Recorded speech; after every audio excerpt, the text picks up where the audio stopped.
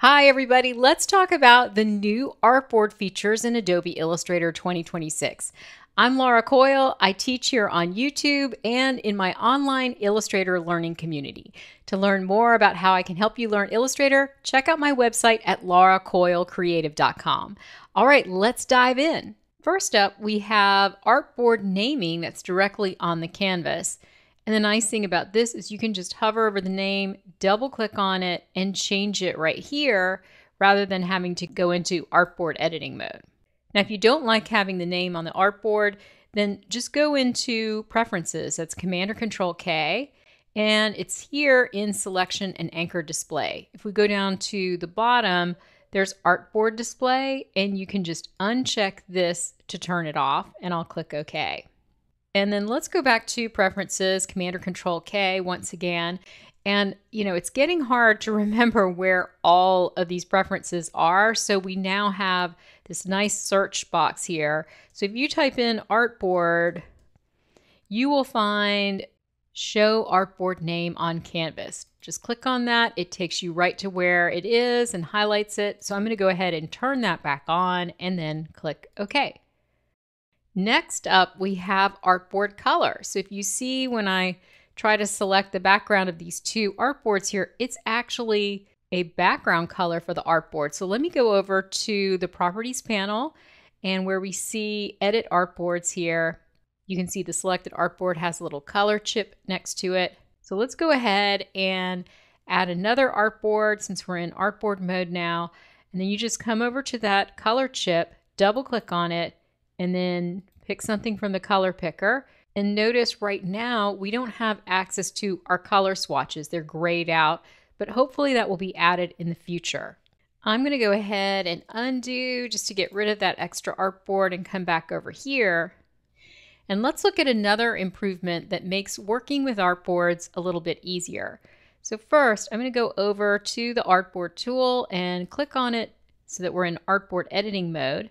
And we now have a contextual menu. So you can right click here and just get a menu of options of things that you can do. So you can duplicate the artboard, you can rename it, create a new artboard, all of those things. Generative expand is here, and also export.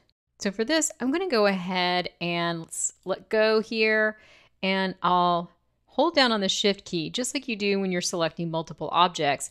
And I'll use that to select the second artboard along with the first there, and now I have my two artboards selected. So I'm going to go back and find that export command by right-clicking, and then as I do this, it's going to open up the Export for Screens dialog box, and it's got just those two artboards checked, which is great. But this also gives me a chance to show you something about that artboard background color.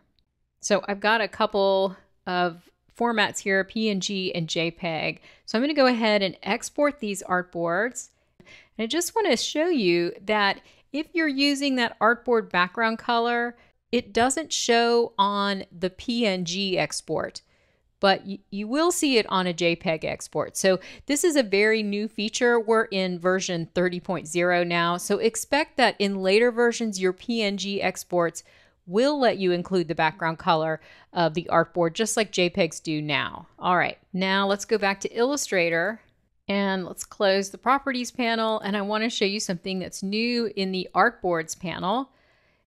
And what we have here is a new column here. So we can just come through and start locking and unlocking artboards. That's really great. So now I'll switch to my selection tool to get out of artboard editing mode. And then you can see everything is locked here on these two artboards and then the rest of the artboards in my file as well. I'm going to go ahead and just unlock these and leave my Bundt Cakes one locked.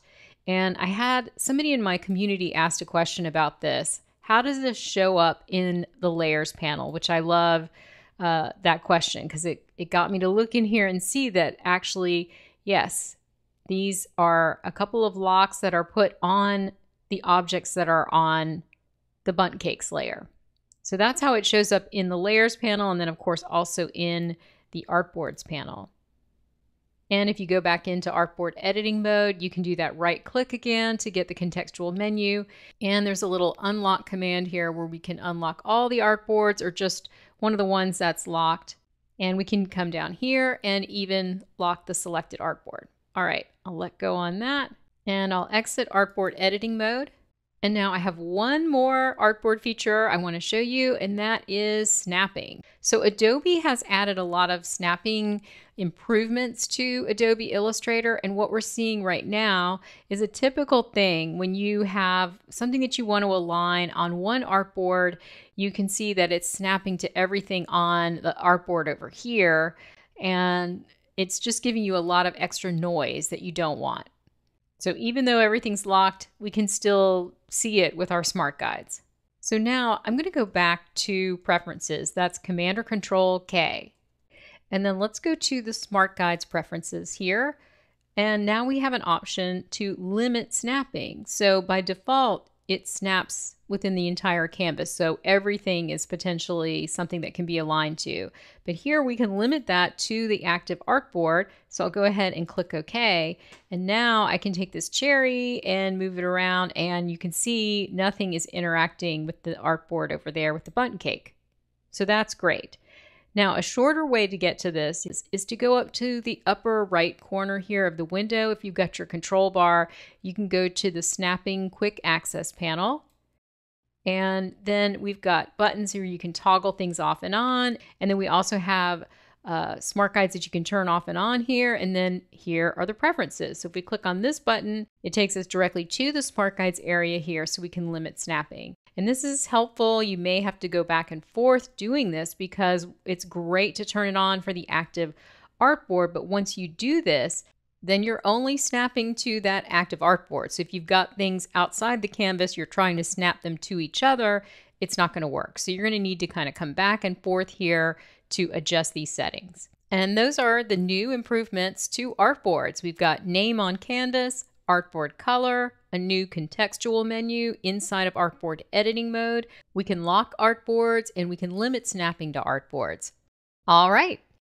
So I have just one more tip, and this one is for Astute Graphics users. Totally different subject. It's not about artboards, but I was working on this artwork and this plugin came in very handy. So this is a plugin subscription that just does a lot of things that Illustrator natively doesn't do. And here's this one right here. So if you've ever had a path like this that you drew with the blob brush, you can see it's expanded, it's outlined like that.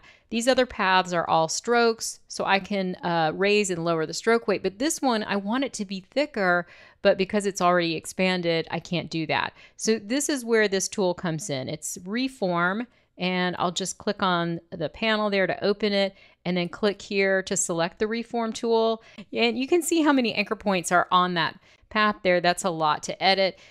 So what this does is you just hover over your path, and then you just pull, like drag out there, and you get this red line that you can use to just reshape the path. And in this case, I don't want it to be, of different widths here. So I'm going to go ahead and reset, and instead I'll hold on the Option or Alt key and then hover and drag, and now it's just going all the way around. So I can make it a little bit thicker like this, and you have this preview that lets you know the size of it, and then once you're done, you click Apply, and it does it for you. It removes the anchor points that are superfluous, and it's really good. Okay, and that was a pretty simple example. Here's another one where you can just use it at a different width. So, the other one you could probably do with an offset path. This one would be harder to do if you wanted to, do an uneven reshaping here. So I'm taking this highlight at the bottom of the glass, and I'm just kind of trying to find a good place for these points here, and then I can shape them like that. And when I'm done, click Apply, and you see how much faster it was just to do that little reshaping there. So that's called Reform by Astute Graphics. All right, so that was your bonus tip. Well, I hope you enjoyed those tips. If you'd like more, join my email list. The link is in the description for this video. And thank you for watching.